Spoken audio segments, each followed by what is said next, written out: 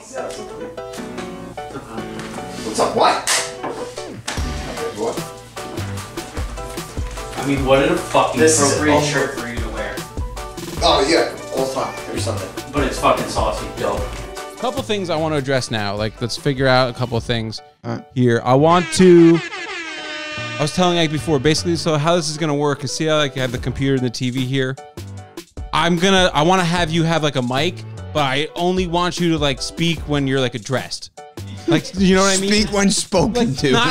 Not to like come off as like a dick, but like, I know what you're saying. I don't want you just like randomly chiming in while we're like talking because you're like not on camera and all of a sudden like a voice just pops in. I want it to be like, oh, like, what'd you think about that, Ike? Yeah. 2 shows a week. Well, that was the original plan, dude. I was originally gonna do 3, but I figured let's go 2 and work our way up into it. We could. Yeah. Originally, so I want to do Monday, Thursday, and if we do include a third day, it would be Saturday, so it would be Friday nights filming. Oh, I got to fart. Probably smell a little bit. That's right. That's your chair. You can fart it up all you want. I push that one. Don't shit in it. I actually think I might shit. Like, that would be a great start to an episode right there. Like, dude, that's what I'm talking about. Thanks, man. I basically went over everything for you. You just show the fuck up. You'll be good. No, I am capable of doing things. Well, not technical. Oh, that's what I want to do. That's the last thing too. Do you have your phone set up? How are you going to hear the person on the phone? That's one thing we have to figure out. Normally when we do this, you won't be in the room with us.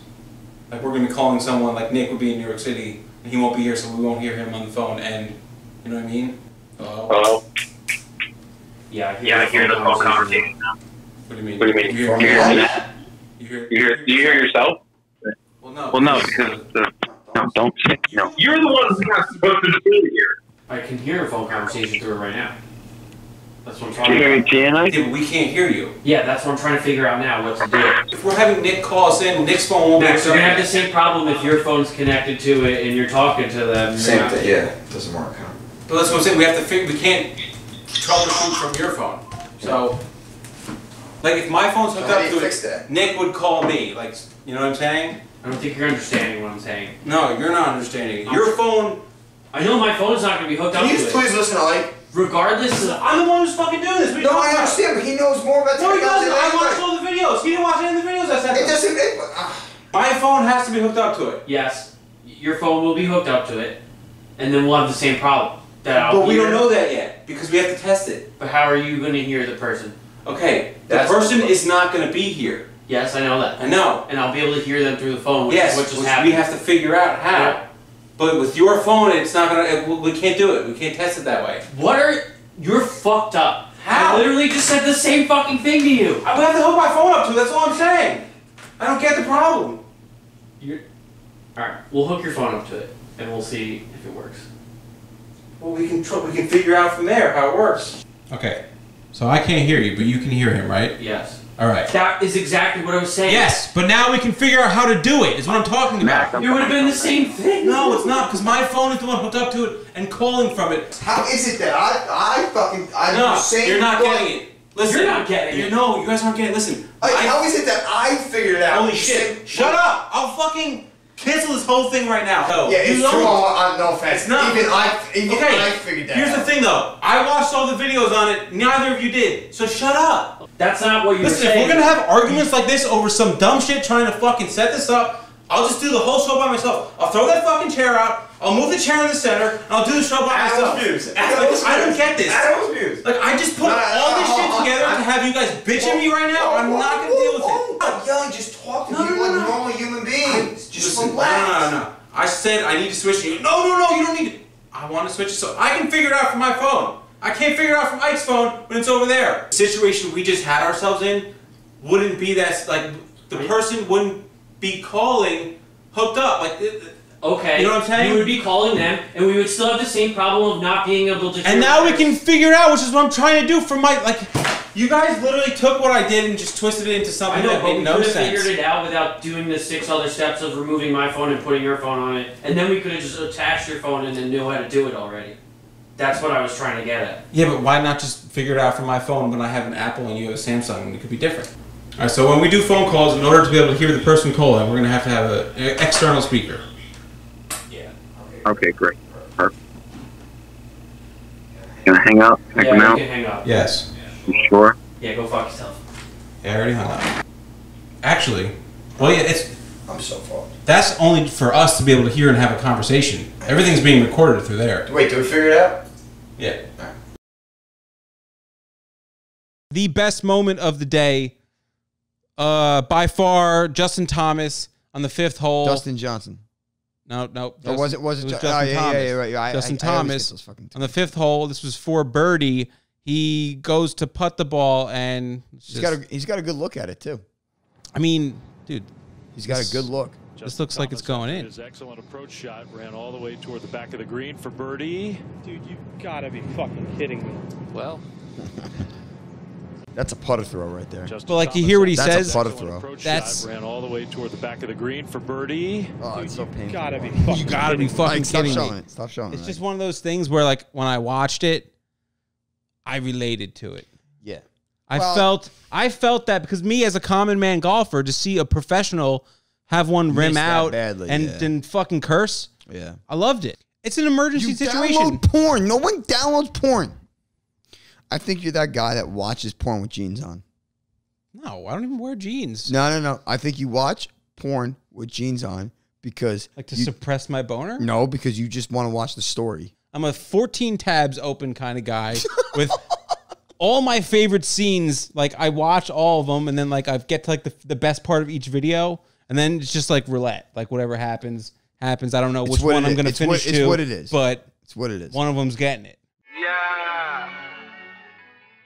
Well, if you were the real GM, you'd be fired already. Listen, motherfucker, it was a keeper league. I had Jimmy Graham in the 10th, DeAndre Hopkins in the 11th, and Danny Gordon. You're on speakerphone. My wife's in the car. What's cracking, big dokes? Welcome back to the channel. Welcome back to the headquarters. This is the Fade the Public podcast. Make sure you are following the Fade the Public YouTube channel, as well as the actual podcast in the iTunes store, Spotify store, 704, all the stores. Go buy all our shit. Animals House premieres next week, so make sure you are following the Fade the Public YouTube channel for that. Yeah, that was the vlog you just saw. It was a disaster. It was an absolute disaster. Love the passion out of you, though. Animal was was angry. Makes me know he wants it. He wants it bad. He will make it work at any expense. I did what I do best, and No, listen. You blindly sided with Ike on an issue you knew nothing about, he knew nothing about, and I was very upset about Welcome to the internet in 2020, except it's snacks in real life. Yeah. Woohoo! What are we talking about today, Mr. Animal? All right, so show guts. We want to talk about this Alvin Kamara quote where he tore up his knee. Need to dive into that a little bit more. Hopefully, Dr. Jesse Morse will be coming out with a video soon. He said he would, so we'll see about that. We're going to be talking about our issue with the tight end premium and Yahoo Fantasy Football. We've got some issues with our big money league, and it's a scoring change that we made. Yeah, if you watched our league meeting last week, if you didn't, go check that out. We have our big money league in which we have our annual summer meeting, and we discuss rule changes. We made a change, and we go back to the certain platform, which we'll get into, and we can't actually physically implement it because they don't fucking allow it. So I'm gonna air my grievances and start some beef with some big listen, big pharma and big fantasy. After Yahoo. Yeah, big fantasy, big pharma. We're here for all the fucking beef. Put a biscuit on a patty. Let's go. And then we're going to talk a little bit about Antonio Gibson, whether he's a buy, sell, hold. What do you want to do with him just because of the recent news with Derrius Guice being cut? And then we're going to sum it up. Actually, no, I'm sorry. We're going to do some guys we love for fantasy football. We're going to give you 3 each. And then we're going to sum it up with a herd of goats. Uneasy feelings. The guts of this show is going to be the guys that we love in fantasy this year. It's a little different than last summer because last summer we had been talking about fantasy pretty much nonstop in every episode. This summer, obviously, our content has pivoted a little bit more to the personality side of the brand and the lifestyle side of things. And it's cool because we already kind of knew. I mean, we're in the same leagues together. And we knew last year like who we liked, so we kind of had to shift our targets and shit. And it was kind of annoying drafting together based on talking together. It did. It sucked. Now we don't really know who we like. So yeah, like I had no idea who you guys were going to put on the list. So today we'll be talking about 3 dudes that we love in fantasy this year separately. 3 apiece. And then we got our herd of goats. Uneasy feelings. Herd. I'm excited for this app. We got a jam-packed piece of content slapping you in the face today. Make sure if you enjoy it, hit the thumbs up. Subscribe to the channel if you are new. Cheers. Scott, you know what to do. Hit the motherfucking intro.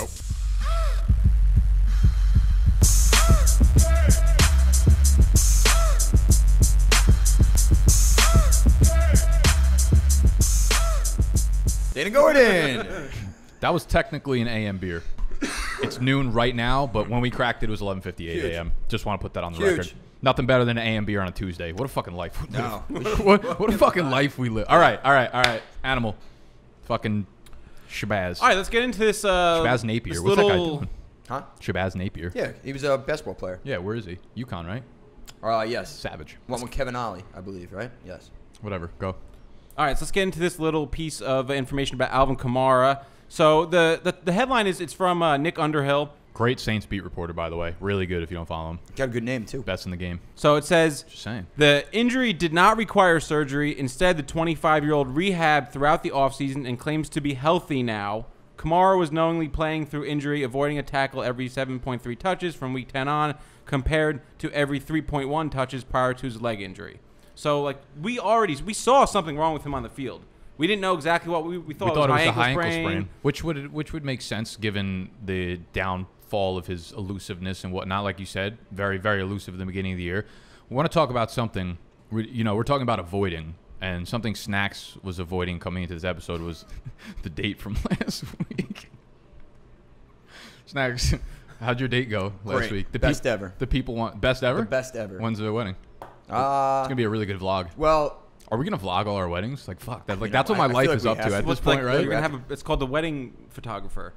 Like but listen, it's a vlog. Are we like hiring Ike? Like do photography, but make it video. But you can't eat. You can't do anything. Just take care of this. By the way, is that TV bothering you guys downstairs? I didn't notice. I didn't notice. Till you I actually kind of like the bitch. energy from it, to be honest. That's fine. I was just wondering. All right. Anyways, Snacks' date went great. The wedding's gonna be soon. 2022. Stay looking out for the vlog. Alvin Kamara, yeah. So you're concerned. One thing here I'm reading that makes me concerned is, and listen, these guys word things differently, so you don't know if it's true, but assuming he's 100% for the regular season after foregoing surgery, which makes it sound like he should have had a surgery and it was like, nah, I'll rehab instead.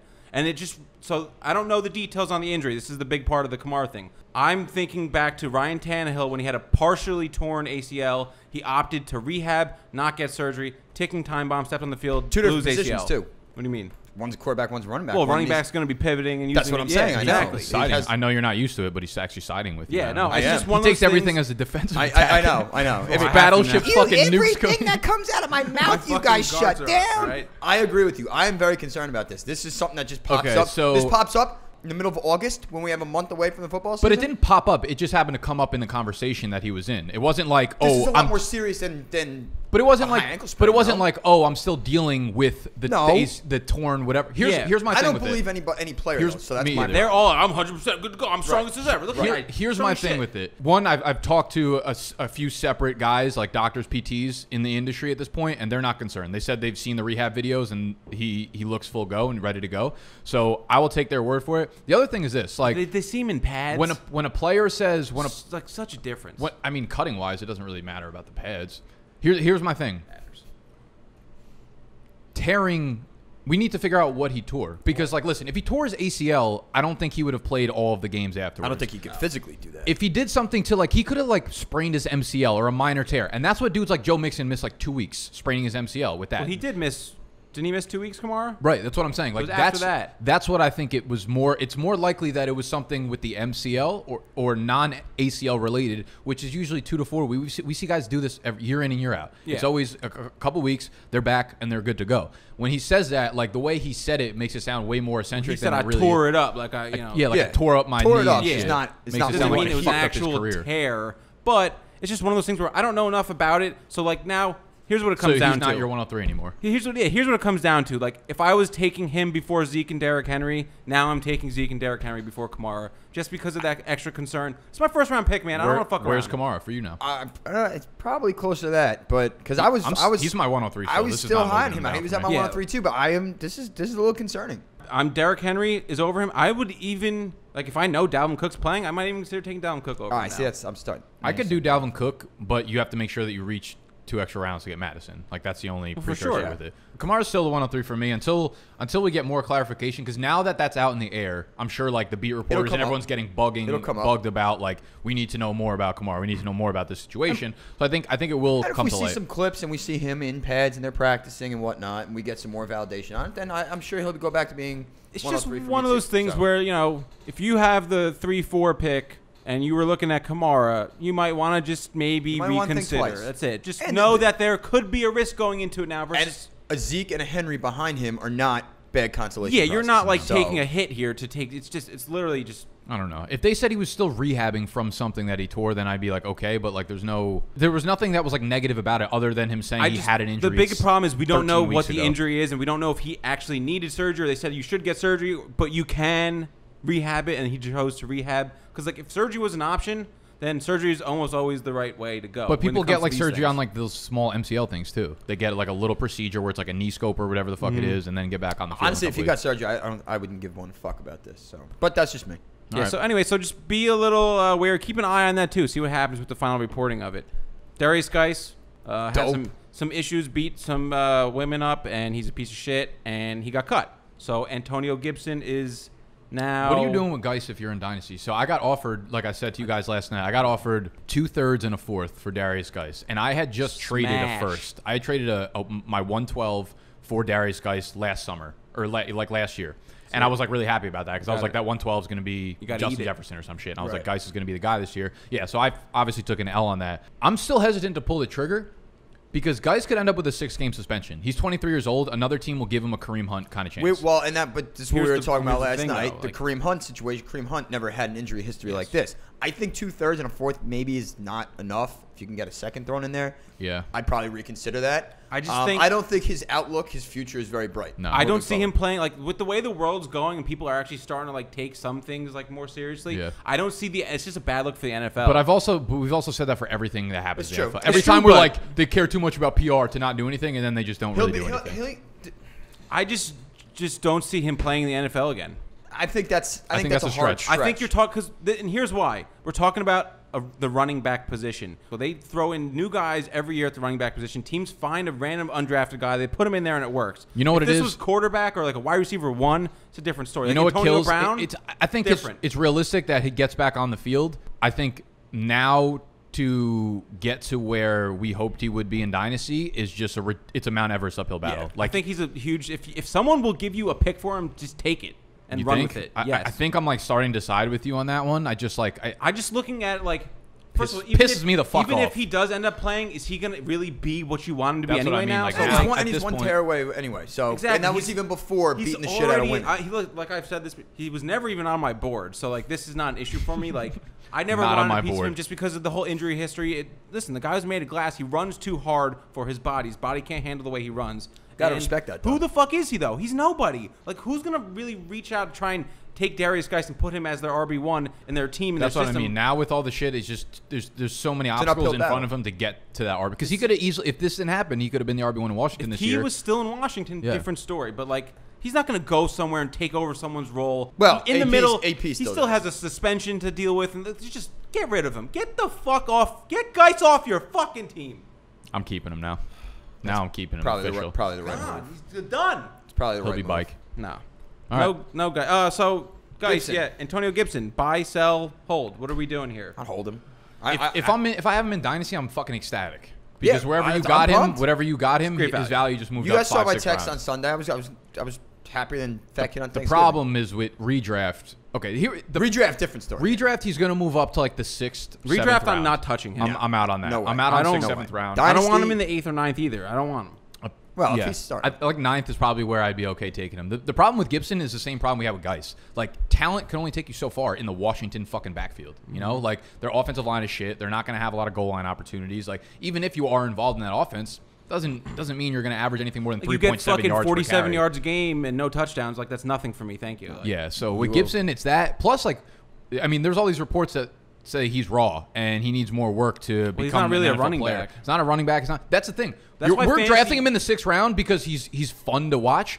Is he going to be the slot wide receiver? Is he going to be the 3rd down running back? Is he going to be the 2-minute? Like we might go week in and week out. So he could start the year as the 3rd string running back in Washington. Like NFL coaches do that to rookies. Like for sure. And 6th round is way too fucking early. Especially in a season like this when you already have a veteran like Adrian Peterson who's like just the words right out of you don't have to worry about AP. Like hey, like you know what to do, right? Okay, like you don't want to have to teach Antonio Gibson, especially with a rookie, a young quarterback in a new system. He's the perfect kind of guy. Like 8-10 plays a game.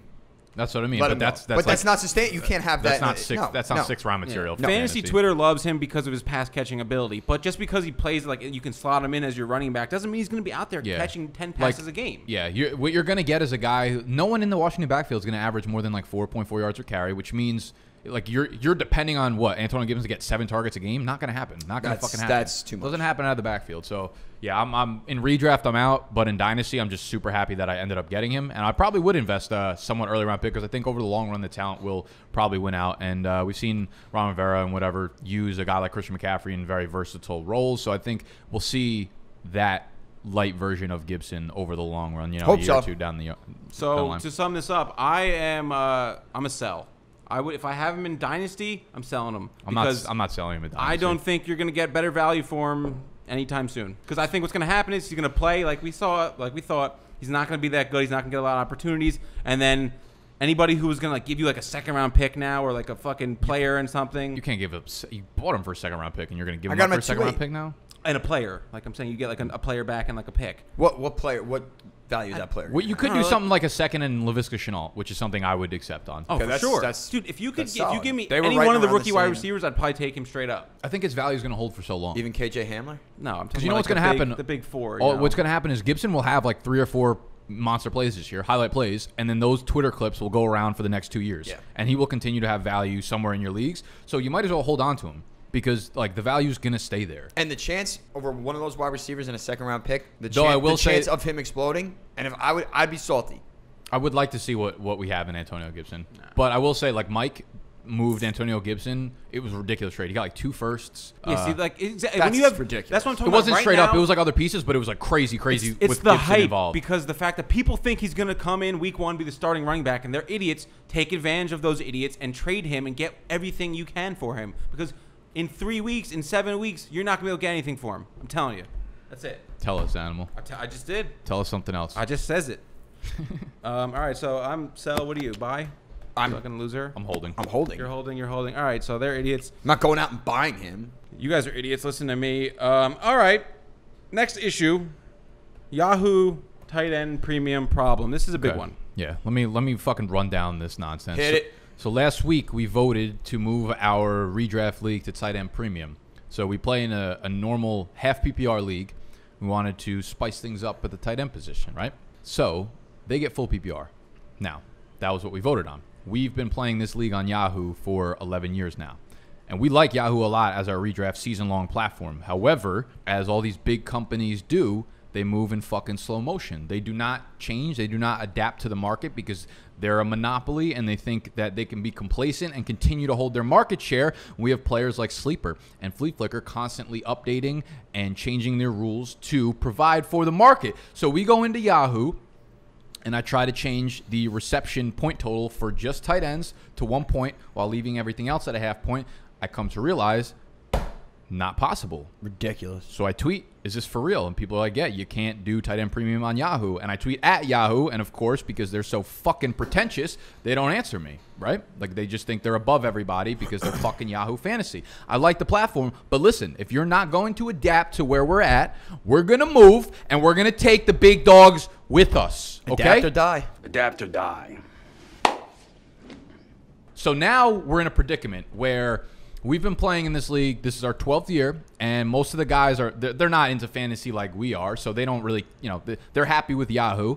And now I think this is going to be a problem because they're going to go into 100%. They're going to complain because we have a couple guys in our league that all they do is complain. So as soon as I'm like, I want to move to whatever, I got like 3 guys top of my mind. I already know this is going to be a fucking issue for Josh Jacobs. So now I'm like, okay, as the commissioner, we already made the vote. So do I change the league's platform to Sleeper or Flea Flicker or one of these that will customize the rules for us? And I think over the long run would be the best decision. Or do we just stay on Yahoo because most of the league wants it and etc.? Do we go to a vote? Like, what do you guys think? Right now, I want to use my dictator powers and just say, fuck y'all, we're moving a platform because this is the rule that we changed. So I was going to say, since we vote on everything, we're supposed to vote on everything, we bring it up, say, listen, Yahoo doesn't support tight end premium. We voted for tight end premium, so now we have to decide, do we want to keep tight end premium or do we want to keep Yahoo?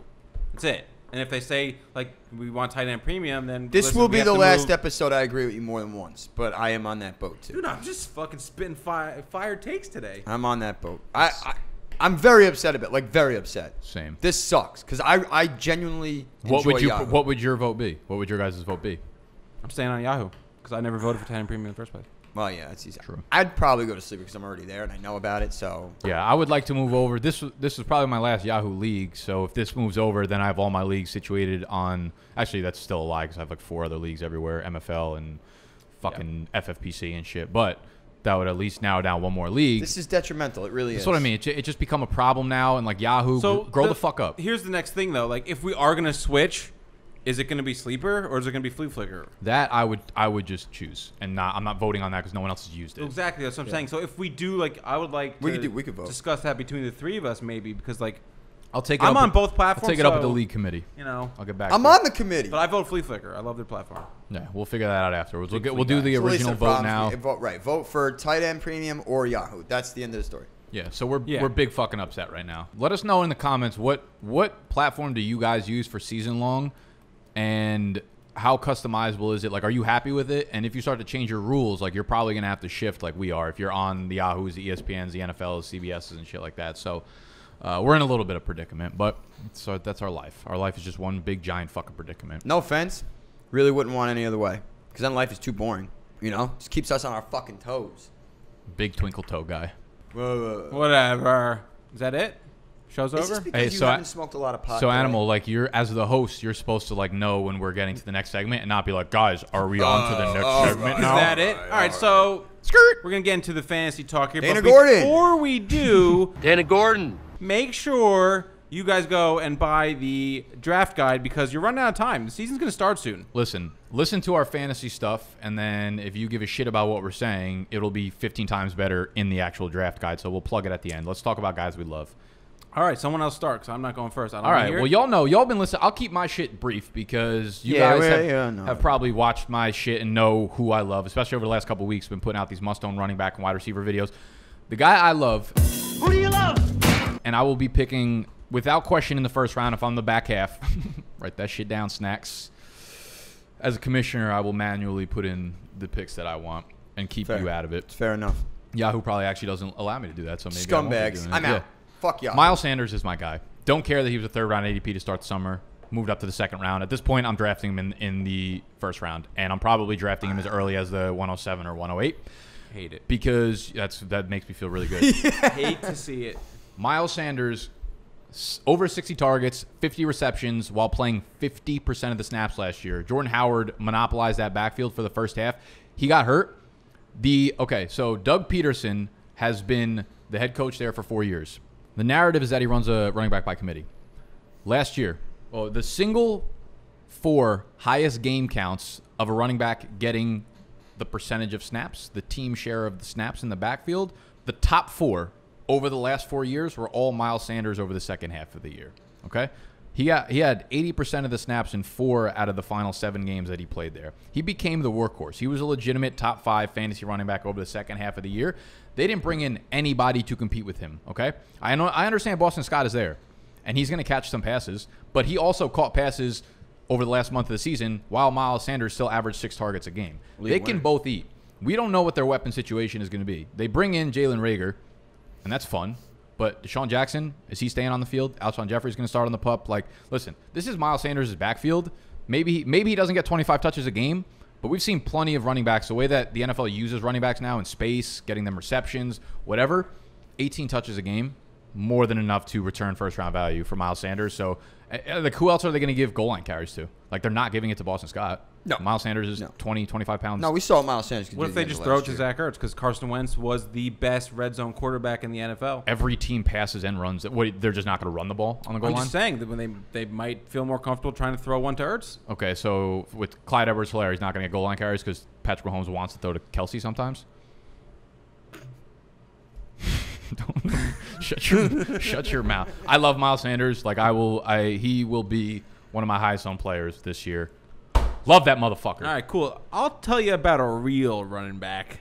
Oh, boy. I'll tell you. Mike Williams. Mike Williams, no. So, Ronald Jones, a.k.a. Rojo. Oh, my. Yeah. That's just not okay. Can't be walking by during his Can't be filming walking by session. in that dress like that.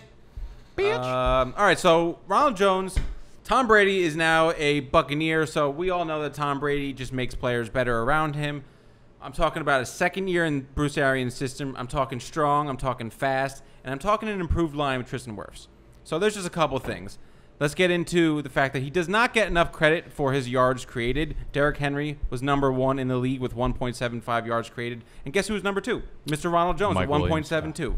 So Deion Lewis. That's something to consider. Also, Ronald Jones, second in the league in broken tackles per attempt. I hate stats. With not a stat 0.1. He's the only guy I have stats on. With 0.13 per attempt behind Kamara's 0.16. Not bad. Also. Wait, hold on. We're worried about Kamara, though. Well, this is last year. Correct. And that's when he tore his whole shit up. Yeah, well, Kamara was number 1. That's what I'm saying. Yeah, but you were worried about him because of the torn knee. Listen, damn it. Let me talk. Get bodied. 230 yards taken away because of penalties, and the Bucs were, guess what, the most penalized team in the NFL That's good last stat. year. I didn't know that. Well, I knew that they were 230 yards away from penalties. Bad teams play bad. Wow. That was just Ronald Jones. I know. I know. That's a lot. And let's go with that's a lot. He was second in the NFL in yards per catch for running backs with 10.1 yards per catch. He had 31 receptions on 41 targets, only 1 drop. Listen, so I think the narrative that he can't catch is stupid because he can. What it comes down to is the fact that like his rookie year was a bombshell. Yeah, but he last was very year, immature. And people, dude, he came in as the youngest running back in that class. Yeah. He moves out to fucking Tampa Bay after being at USC. He probably thinks that's the lifestyle that he's going to live forever. Realize he gets smacked in the face by the NFL. And, like, you can't live like this if you want to be a good running back. He got mature eventually. And last year, like, he was legitimately good at football last year. If you watch the tape, you saw the flashes and the bursts and just, like, he can play football. He just needs some more opportunity. And with the height that Keyshawn Vaughn's getting, and you have to realize, too, like, we're just going to become a steal. Jameis Winston was constantly turning the ball over. Arians just came out a couple days ago, and he was like, Jones is the guy. Everyone else is competing for, like, secondary roles and shit. Jones is going to be there. You know, Coach Talk, we always put, like, you know. Arians is pretty straightforward with this shit. Yeah, he's Jameis Winston. He's the one who said, like, Jameis Winston, like, he said, like, if we can win with this guy, we can win with Jones is going to be that guy, yeah. And I've told you this over the last couple months. I've, like, slowly transitioned to that bandwagon. I've got him in a few of my dynasty leagues, and I'm happy about it now. And I think, like, yeah, man, like he was low key. I mean, the big concern was his pass catching work, and like, is he good enough to command the targets? And last year, dude, I mean, like over 10 yards per reception, like he was explosive in the pass game, and I just kept watching him and being like, yo, that was a good play. But it's fluky. It's Ronald Jones. It's fluky. It's fluky. With Jameis and after Winston like too. 15 of them, you're like, okay, maybe maybe it's not. Now Tom Brady's there. You know Tom Brady's gonna tell him how to run his routes, where to run them. Like, no, that's it. All those they're gonna be more run heavy. He'll probably have a bunch of games where he gets like 18 plus carries. Yeah, even if it's like 18 for 75 and 1, like that's good. And the value is still there. When's he getting drafted? What's he going? The 8th round, 9th round? It's not about value. It's just a good pick. No. 8th round? No. He was for a while. He'll probably go. Starting to climb He'll start up to now. go into like the 6th probably. Yeah. Keyshawn Vaughn was going before him in dynasty leagues. That's how dumb people are. Oh. That's how dumb people are. No, it's the hype. It's right after the draft. Anyway, I love Ronald Jones. It's going to be absolute steal this year. Top 15 running back potential. I'm on board with it. I'm all about it. Yeah, I'm with you. I don't like saying that. I want to clarify this. Before the rookie draft, I made a trade for Ronald Jones in our dynasty league and got ripped apart. Well, you gave up a lot for it. You gave up 2-7. You gave up multiple seconds. No, I gave up 1. I gave up 2-7. You didn't give up 1 second for Ronald Jones. And a 3-1, and I got a 3-7 and someone back. I don't remember. I think that's wrong. No, you also traded a guy I love in Kareem Hunt. I did. You did trade him, which I really thought that was a bad move on your end. Well, I drafted Kareem. I did like 4 startup dynasty leagues this year, and I drafted him everywhere. But we're talking about redraft, and I still love him in a redraft league. Clearly, he's the backup behind Chubb, but is he like really a back? He's going to be on the field a lot. I feel like he's, what was it, 32? He's going to get the receiving work. He was playing in the slot. Yeah. I don't trust Jarvis and OBJ to be on the field all season. Yeah, I agree with you there. I mean, he caught 37 balls in 8 games. Like, he's clearly the receiving threat out of that backfield. We know what Chubb is, but honestly, an improved offensive line in Cleveland. Do you think that's going to factor in enough with Kareem Hunt's running volume? No, you know what I mean? I blacked out. Sorry. I saw that. I was like, what are you doing? I was like, whoa. I just think overall the offense is going to be better. Like, Stefanski coming over, and I know you had a piece in the draft guide that talked about how much screenplays Minnesota ran, the most yards for running backs off screenplays.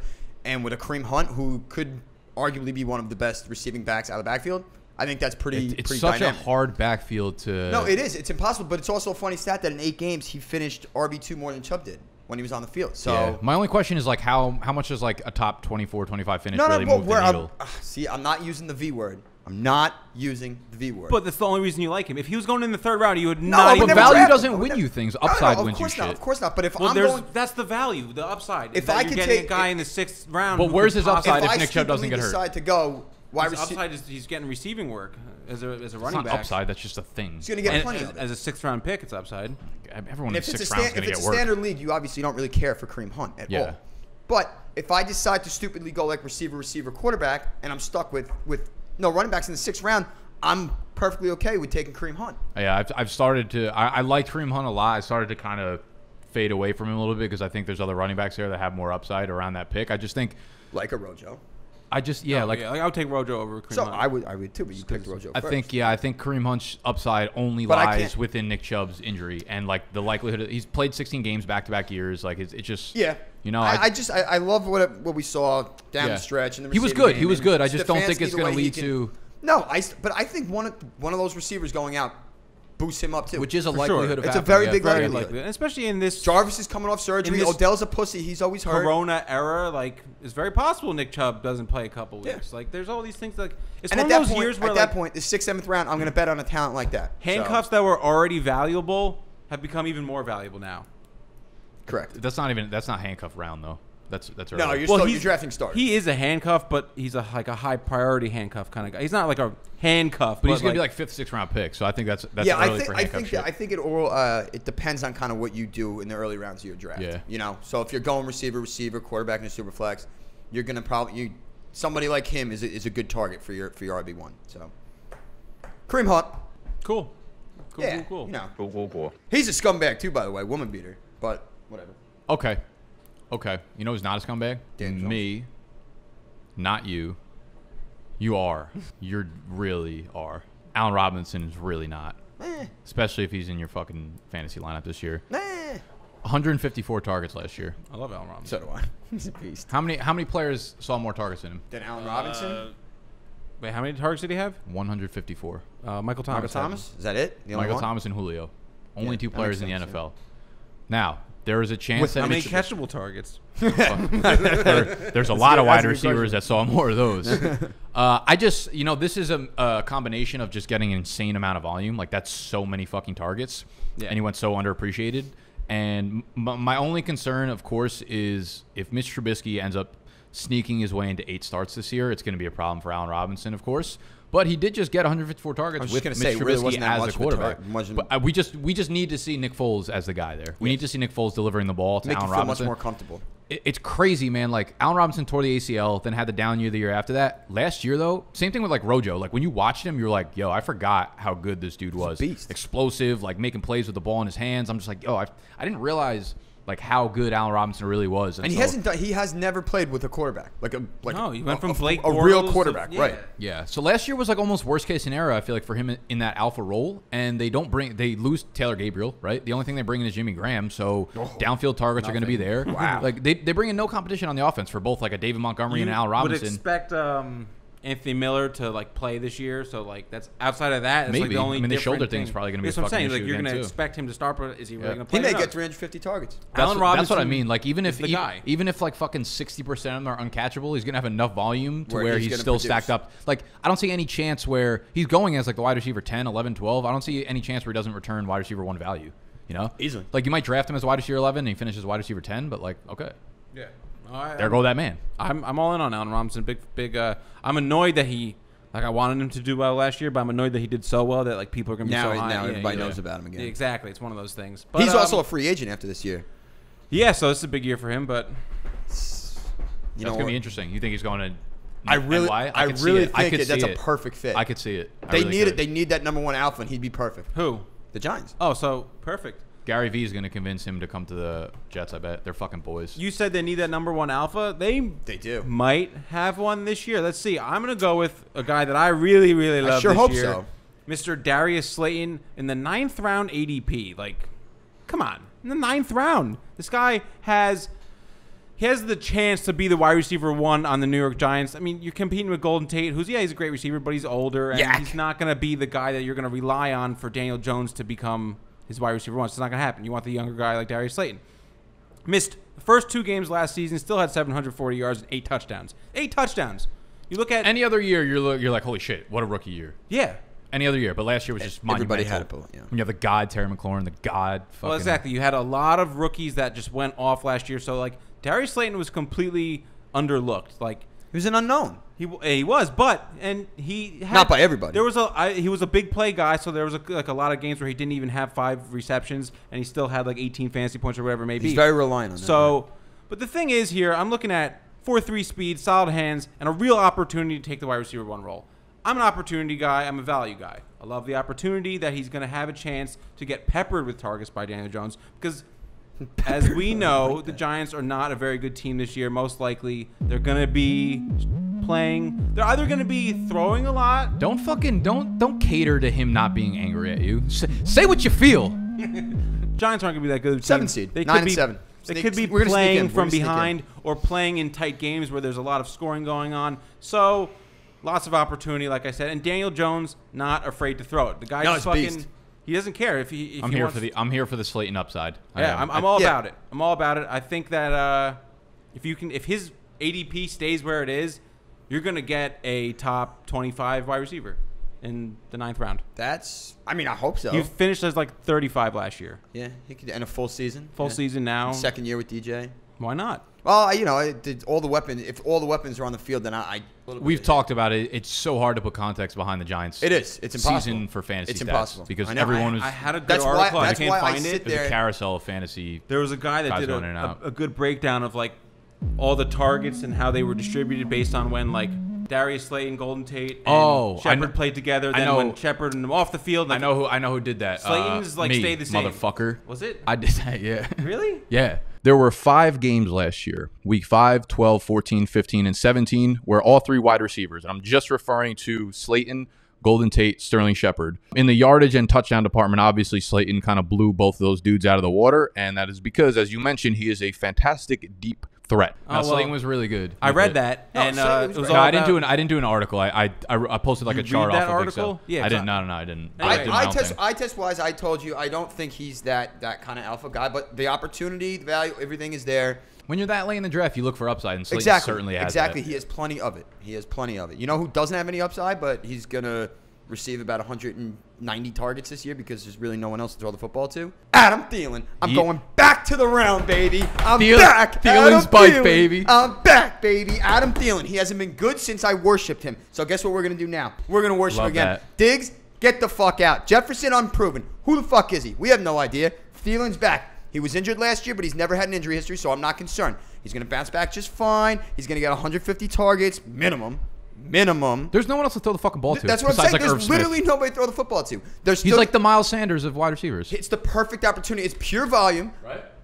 You have to throw up. No. Look like he was going to poop. Look like Steen. No, but it's the perfect storm for Adam Thielen bounce back year. They're going to be a run-heavy team. We know that, obviously. But Kirk has to throw the football to somebody, and Thielen is going to reap the benefits. Peppered, right? Peppered with targets. Thielen's back. I'm back. Huge fucking year for Adam. We're all biked. Let's go. He was also a beast last year before he got hurt. I know. The volume wasn't there, but he was, easy top 10 wide receiver. He's clearly Kirk's favorite touchdown. That's the thing. Like the chemistry is so there. We've seen him play at an elite level in the NFL, and it's not like he's dropping off because he's losing athleticism because he never fucking had it to begin with. Yeah, I see people. Oh, he's age 30 season. It's like he's played. Stop. His workload is like 24 years old. 30 and I feel great. Yeah, exactly. Yeah, see? No, Adam Thielen, love him. We're all back. Do you think you'd command a single target if you played a full 16? A screen. You're an outside wide receiver. I'll take an outside. You're an outside wide receiver. Yeah. Are you commanding any targets? No, I'm a running back kind of guy. No. I'm not giving you that option. That's not the question. No, I'm not commanding targets. The full 16 games. I'm blocking. Getting bodied. I'm just gonna block guy every 5 yards. Fucking. I'd get a target. Who's the Bengals cornerback that's always in trouble with the law? You would get a target. First of all, wait, hold on. Who's the Bengals cornerback that fought somebody in an airport last year? He's perfect. Pac-Man Jones. Pac-Man Jones. I would give up 51% of my equity to see 10 routes of Animal versus Pac-Man Jones on the field. You'd get him. He's getting old. Get him what? He'd get him. Get him with what? You'd get by him. You'd burn him. That would be the best day of my life. I'd have to try and run through him, and I still probably wouldn't be able to do it. Yeah, I don't think he's got so much weight on you. Like know, even how small he is, he's probably a humongous athlete. I'd love to see him just punch you straight in your face on the first route. That'd be a little harsh. It's one penalty. We're good. Not something that's out of Pac-Man Jones' it's not aggression. that crazy. But Adam Thielen, good ball player, back. Lock him up. Me? You? You, baby, you. Ooh, I don't know who to pick. You, baby, you. I got a list of like 6 guys. I have 2 guys, and I might not pick either of them. So I've talked too much about DJ Chark. If I can extend my list, I would put DJ Chark, Terry McLaurin, DeAndre Swift there. But I'm gonna go with Darren Waller. Darren Waller's getting a lot of hate for the. Wait a minute. No, go ahead. Sorry. You want no? No. It's not about Darren Waller. I just think we. Then shut your mouth and know your role. I see what we're doing. Yeah, we're in on Vegas, baby. I mean, Vegas, I baby. I could pivot. Pivot. No. Why? It's the Raiders, baby. Oh, well, he wasn't my third. Yeah. I thought he was. That's why I thought. No, you switched. Oh, right. You did. That's right. Anyways. I got my bad. My bad. Sorry about that. You can take that out. Yeah. Darren Waller. So Waller's one of those guys where everyone needs to convince themselves that he was too good last year, that now he's going to be bad. Like, that's what I think with Darren Waller. We're seeing this with so many players. Like, oh, he was the only mouth to feed there. And it's like, okay, they bring in a couple rookies now. Like, so what? I understand that Bryan Edwards, polarizing prospect. Henry Ruggs, certainly a polarizing prospect. And sure, they're going to elevate this passing game overall. Derek Carr has been wildly underrated in terms of statistics and accuracy over the last few years. Darren Waller racked up an insane number of yards last year and was amongst the elite tight ends. He had 3 touchdowns. And someone like tweeted out like, concerned about Darren Waller's involvement in the red zone, and for someone with that many targets, he was like amongst the bottom league, whatever. Darren Waller literally led the team. Doesn't sound very intelligent. It was something like his involvement in the red zone is really concerning, and I was like, he literally led the team in red zone targets. Like, I don't like the Raiders' red zone was concerning. Like. Yeah, exactly. I was like, I don't know what to tell you there. Darren Waller was a guy that when you look at it, he's what you look for in an upside explosion type of tight end. He was like top 3 in yak, top 3 in yards per reception, yards per target. He makes plays with the ball in his hands, and he could stretch the seam and go for like a 40-yard touchdown catch. You don't have a lot of tight ends that do that. You have the guys like Zach Ertz and like the Mike Gesicki's who pile up volume, and Hunter Henry's, and hopefully are involved in the red zone. But if you can't predict that, that's not a good pick. Those guys get the ball and then fall down. Darren Waller is a guy who commands a lot of targets, as we saw last year, and still makes plays with the ball in his hands. He was a wide receiver turned tight end. I was trying to think of like a comparison. Who's like the last like tight end that was basically a wide receiver that you can think of? Evan Ingram, like Jordan Reed-ish. I was going to say Aaron Hernandez. Well, yeah, it's not that's like not a bad. That's not a bad. It's a good guy, but it's a good comparison, maybe. I just think people are like really. Like, I don't think this is difficult. Like, you're just being like, Darren Waller was too good last year that he's now a bad pick. What's the problem with everybody? It's what they do. Regression, all these things. It drives me fucking nuts. And I understand regression. It makes sense when you... To a certain extent. When you use situation first. Look at the situation, look at the player, and then if you need to say, like, okay, this is his baseline projections. Are these realistic? Let me look at the regression afterwards. That's how I look at it. Darren Waller's a baller. He's everything you look for in a high upside tight end. I can't wait for Waller to fucking be the tight end one this year overall. Wow. Whoa. Skirt. Dana Gordon, you're on speakerphone and my wife's in the car. You're on speakerphone. My wife's in the car. Go. Get the fuck off me. All right. I love Darren Waller. I have 3 guys here to choose from. Why don't you just name all 3? Give a quick tidbit on each. Let me destroy take us all to the animal analysis. Animal analysis, real quick. I like Derek Carr, so Derek Carr. That's why I didn't really want to talk about him so much Raiders, but I just think that we're talking about the like QB 26 or whatever he's going off. So like the value is there, and for super flex leagues as your QB 2, I think you'll be very, very happy by the end of the year. Derek Carr, like you Nick said, was very underrated when it comes to accuracy and all that stuff. His only problem last year was he threw 21 touchdowns. Low touchdown number, but the team had a lot of problems. You're talking about they put some weapons around him. So, like, any concerns that you have, it's like Derek Carr didn't have weapons. Now he's got weapons. So, like, if you don't know who to draft on the Raiders, like, you're not sure if you want Waller or Ruggs or whatever, take Derek Carr. The whole offensive environment's really good. I want this Renfro. Year. Offensive line, run game, weapons. Yeah, exactly. Like, it's all there. Carr said he wants to prove everybody wrong, so that's huge. Listen, Carr was 8th in the NFL last year in passing yards. Yeah, he was literally the fucking MVP candidate a few years ago before he broke his leg. So, like, he can play. I'm really here for Derek Carr fucking revenge season. He can play.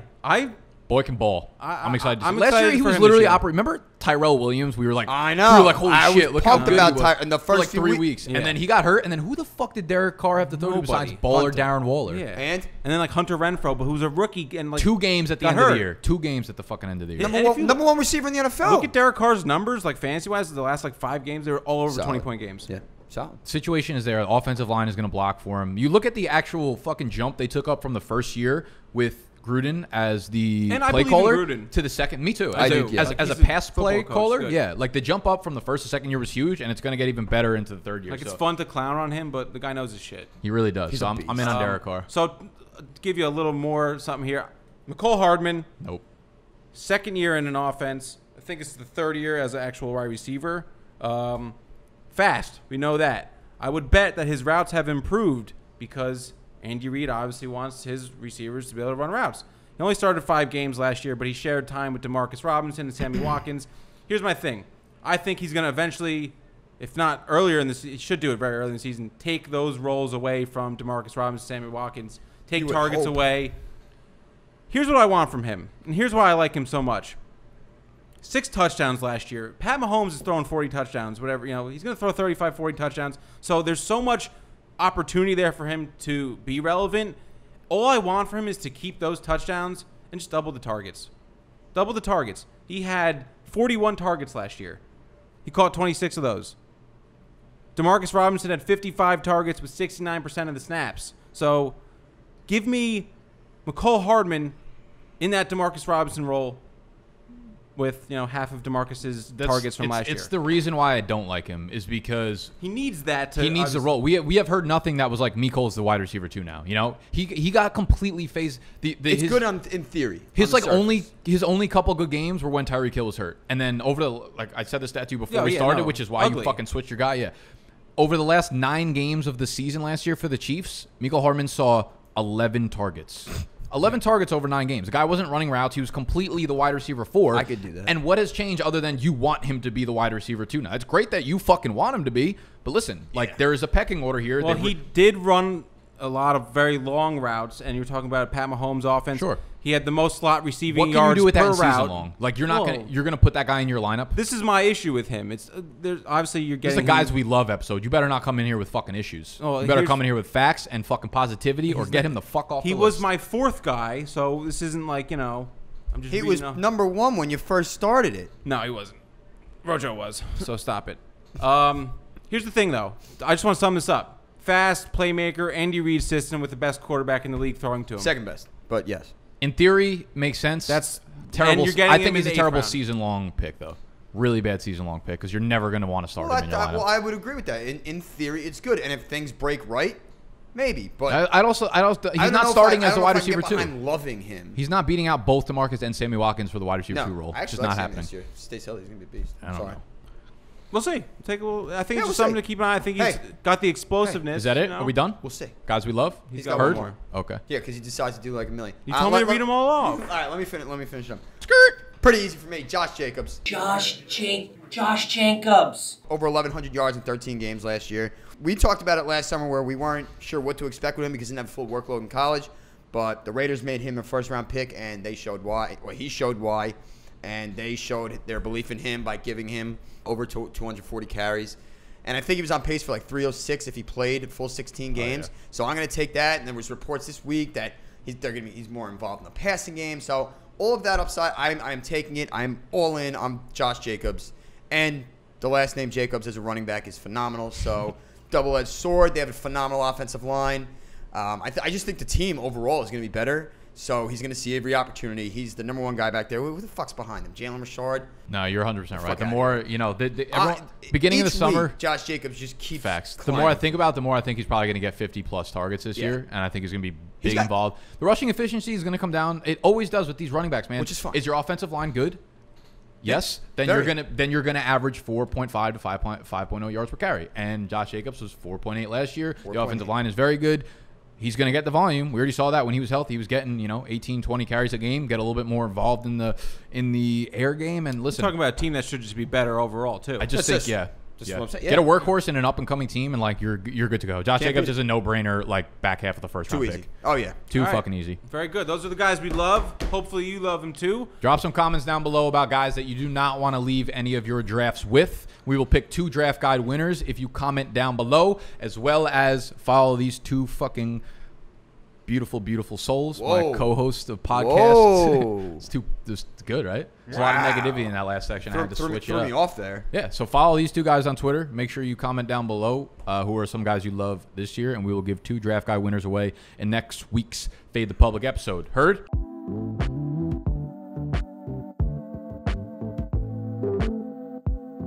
And the segment no one has been waiting for or asked for, but our favorite segment. We love it. Is. Nah. Bah! And I'm going to do a goat sound. Is that a sheep? Is that goat and sheep the same thing? Sheeps go bah. But are sheeps and goats the same thing almost? No. Are they the same family? Goats are the top. They lead everything. Sheep follow. Come on. You don't know this? Yeah. They're not in the same like sheep? animal family? They better not be. They kind of look similar. Right? Like I feel like they're the same thing. I can understand the logic of your thinking there. I get it. It's like a monkey and a chimpanzee. Like, did you get it? Did you get it? Like did sheep, you get it? like they have wool and stuff, and goats don't. Like they're just goats. No. All right, herd of goats. I don't know what the fuck you're looking at me for. Uneasy feelings. We're talking about stuff that like makes your stomach like drop a little bit. You get like a nervousness. There could be many different ones. We're gonna go over some of ours, and our man Nick is gonna start it off with the G1. G1. Make sure you vote down below in the comments and tag us on Twitter who you think won the herd of goats. The G1, #1 overall pick. Uneasy feelings. Being out in open water in the ocean and not being able to touch the floor with your feet. There's a sea monster under you. There's no doubt in my mind. There's a sea monster. There's a 200-foot shark. There's a shark. There's fucking something is underneath you. Some kind of mystical creature that's never been seen before is about to eat your whole fucking foot off. And it's the most uneasy feeling in the world. You hate it. Your feet start flickering, and you're like, I gotta get back to fucking land. I'm not built for it. If I wanted to be out here, I would have been a fish. I would have been a fucking fish if I was supposed to be out here. I'm gone. I'm on top of the food chain when I'm on land. I'm no longer on top. Right, we're alphas. We're alphas on land. Fish, you come fucking see us on the land. We're not coming out there with uneasy water, no fucking G1 open water, no feet attached to the ground. Beautiful. I love it. Yeah, very good start. G2, waking up in the morning. Terrible. Stupid. I love it. Respectfully disagree. Really uneasy. Well, but you love your life that much that you wake up and feel great? No. If you do that, then you're lying to yourself. Shit, I woke up again. Yeah. Woke up. What's today going to bring? Oh, how's the Lord going to fuck me in the ass today? All these different things going in. And the worst part is, when you're out partying till 3 o'clock in the morning, you have to wake up the next day. And you just know you're going to be out of commission for all day long. All day long. Was that like how you felt the day after your date? Oh, I felt great. But I still had an uneasy feeling because something else. What if I get hit by a bus? You don't know what's going to happen. On an everyday, daily basis, you have no idea what's going to happen. So you wake up every day like freaking nervous out about the day, freaking and like out. what could happen. Yes. But didn't you? But didn't You're you? a pussy. Earlier on in this podcast, Scott put the clip. That girl was Which way? a really nice woman. What did I say?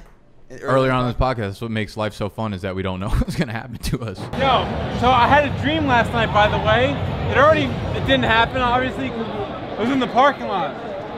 But I had this dream last night that some guy was eating some girl out in the back of a pickup truck. Calm down, why are you screaming? And he goes, "Big dogs gotta eat, pussy!" Bro, 30 minutes ago. Well, I never said it wasn't fun, but it's still an uneasy feeling. But I'm also terrified because I don't know what's going to happen. I know. You have no idea. Day-to-day basis. I'm going to wake up. I'm going to waking up in the morning. Get money. That's it. All right, well, that's trash. G3. So when you're like going back and forth between texts and you're texting someone, you're texting like your friend about them, and then you send the wrong text to that person. Animal like accidentally sends dick pics to his family members sometimes. No, that's not true. But just that feeling when you just like send it and you're like, and then all of a sudden you see your heart drops in your stomach. Like it's just, I hate it. Have you ever sent a really embarrassing one before like that? You have, right? I did one where like I fucking like was talking about the person like being dumb and I sent it to them like they're such a fucking idiot. And like it's bad. It was just bad. It's like no. Trying to like talk your way out of it is just a shit show. Yeah, exactly. You start backpedaling. It gets ugly. It's an uneasy feeling. Uneasy feeling. 0-1. I forgot I had 2 in a row here. My bad. 0-1. Looking over a tall building. Like anytime when you're really up high, anytime like when you're up really high and you just look over at the ground and you just see like how fucking high up you are. I think I see my dad. My stomach drops. I get very nervous. Didn't you just a few minutes ago call me a pussy? Listen, you're a pussy because you wake up. I and would you're scared. I would much rather look over a building. 30-story building, and I get a little scared. I kind of like it. It's exhilarating. You're an idiot. But yeah, that's a. You think you're gonna fall? It's a very scary. You're feeling. an animal. How your balance has to be good. You think you're gonna fall over? It's just a scary feeling when you look over. Yeah, I respectfully disagree. I don't have a fear of heights, so that doesn't really get me. If anything, like I was just sitting on there fucking. That's not the same. For you, it probably would have been. No, I can look over. I go up there. You like pull me back every time I'm on the side of the roof. Over you like, don't do very dangerous. Yeah, not for me. I love that shit. I love that. All right. 01, looking over tall buildings. Yeah. And shit. Well, you're gonna bitch about my next one, but this is personal for me. I get uneasy when the lights go on in the bar and it's last call. How the fuck? What if I'm not drunk enough? What am I supposed to do? Go fucking home. It's 2 a.m. That's more like just shame. Just straight shame. You guys want to switch this up? Most shameful feelings. No, you're going. Yeah, that's your theme it's an uneasy feeling for me because I have to make sure if I'm going to go out that I have to get to peak drunkenness. If I don't get to peak drunkenness, then the night's a sham. It's a waste. I wasted all that money. So if I'm not there and they call last call and I can't get any more, I'm feeling sick to my stomach. And that's not what you want. And I don't like to go home at 2 a.m. 3 a.m. minimum. A deeper issue here, but yeah, go ahead. Could be. We're not going to get into that. But Could be. Everything points to that. Could be. Okay. Last call. 03. Speaking of last call, getting bombed, waking up and not being able to find either your phone or your wallet. You check your pockets. You look at the fucking desk around you. You go upstairs. You go downstairs. You check in between the couches. Shit is gone.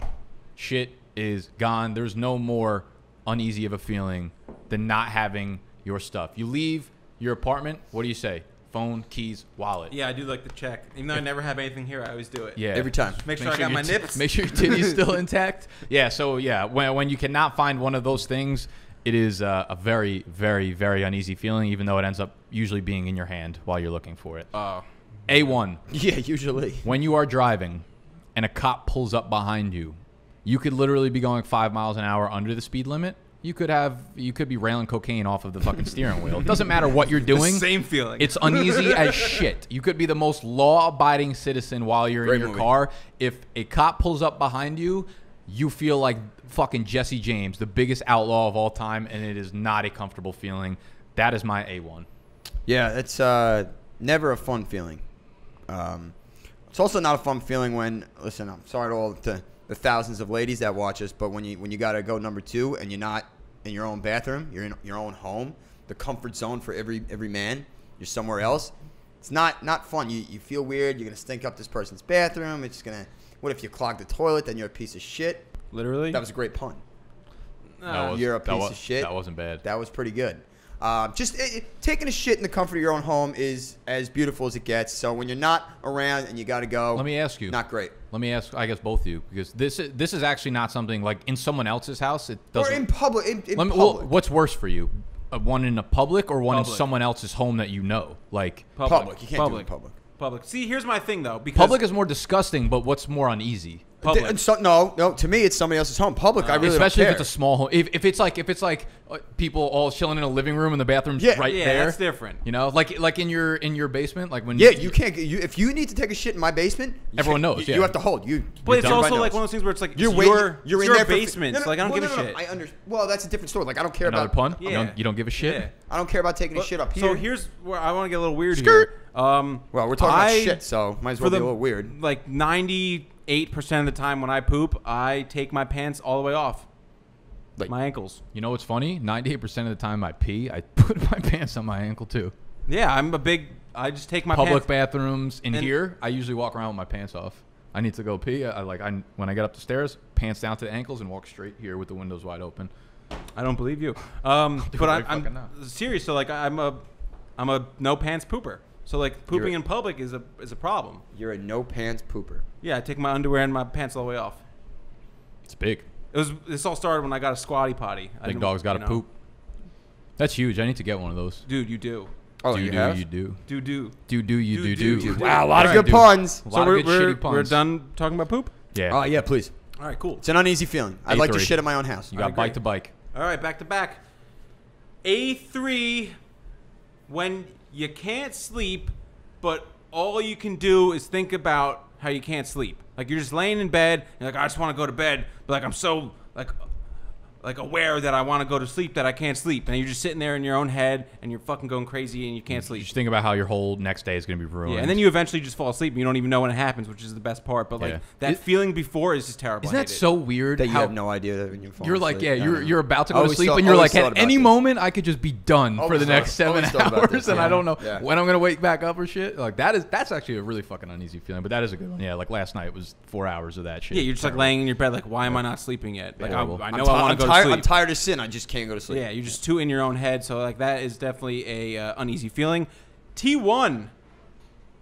It's simple. FOMO, dude. No one likes missing out on stuff. Whether it's going to a game, going to a party, a fucking show, you're missing a new episode or something. Like you don't want to miss out because it sucks when everyone's talking about something and you don't know what's going on. And when the problem is like, say like your friends go to a concert and like you couldn't go, and like when the concert's going on, that whole time you're just like, oh fuck, I want to be there. Like this. Yeah, sucks. you don't want to go on Instagram and see the stories. Yeah, it's just like that, you like start getting miserable and mopey and depressed. FOMO. Can't sleep. Yeah. FOMO is a big one. Big uneasy feeling. Because you're thinking about fucking yeah. Can't sleep. You fucking FOMO. got a shit, but you're at your friend's house. It wouldn't be too FOMO then. But no, that's a good one. FOMO is a good one with T1. T2, this has been going on for a while now. When you're watching a movie like or a TV show with your family and a ridiculous sex scene comes on. So if you watch Game of Thrones with your parents or something like that, or you just recently watched Shameless this past weekend with your aunt, and Fiona's getting piped out every fucking episode. It's deservedly so. Well, of course, absolutely. Those like 15 to 20 seconds of it are just like the most awkward thing in the world. You go on your phone, you don't want to look just in case like your family member looks back at you and you're just like staring at it. It's very weird, very uncomfortable. Movie scenes, TV scenes, sex scenes with your family, not fun. Not good at all. T2. T3. Round it out, baby. So I don't know the right wordage or phrasage. I know what you're going for. So yeah, like especially if you're in college or something right now, or if you've ever been fucking young, which every single one of you guys falls into this category, when you write a paper and you accidentally delete it, or you think you accidentally delete it, you wrote like 10 pages and then you're like, it's gone. That is so uneasy. And I would, for my personal life with video stuff, there have been times where I've recorded an entire video and I didn't record the audio, or the camera wasn't on, or I thought it wasn't on and it didn't have the video file, or you saved it as the wrong file and it doesn't load or something, and you're just like, I just did the whole thing and now I got to do it over. If I lost the entire fucking thing, very, very, very uneasy feeling. Not fun. Losing what you thought you just worked very, very, very, very, very hard on. That's good. Speaking of hard on. That's a great way to sum that up. Yeah. That's ridiculous what you just said. What do you mean? Speaking of hard on. Are you in your boxies? Oh, you really been like this. Yeah. You really put it. We're living to the ankles crew, baby. All right, well, that was fun. That was Herd of Goats. That was the show. If you liked it, please subscribe. Please comment. Dana Gordon. You're on speaker, my wife's in the car. Dana Gordon. That is all. So have a great weekend, everybody. Thank you all. Make sure you subscribe to the Fade the Public YouTube and podcast. Make sure you hit the thumbs up if you enjoyed the video. Make sure you subscribe to my YouTube channel. Make sure you go watch another video on the channel because we need the watch time numbers to go up. We love you, YouTube. Good night, New York.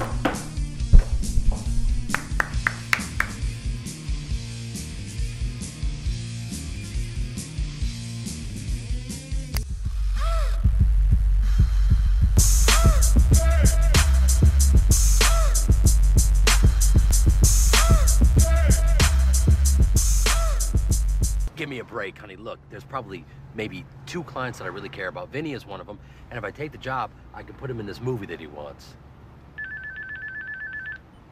Dana Gordon, you're on speakerphone and my wife's in the car. Oh, hi. Hello? So, how was the funeral? It was fun. So you spoke to John? Spoke to John about what? Well, I was at that place for a decade, Ari. I know all about it. Okay, what do you want? I want to be under you. Dana, I told you my wife's in the car. Very funny. I want to be your number 2. I know everyone there. I helped build that place. And if it weren't for Alan being such a woman-hating piece of shit, I'd still be helping. Understood. Listen, let's see how it plays out. Just asking for consideration, Ari. I'll get back to you. Bye.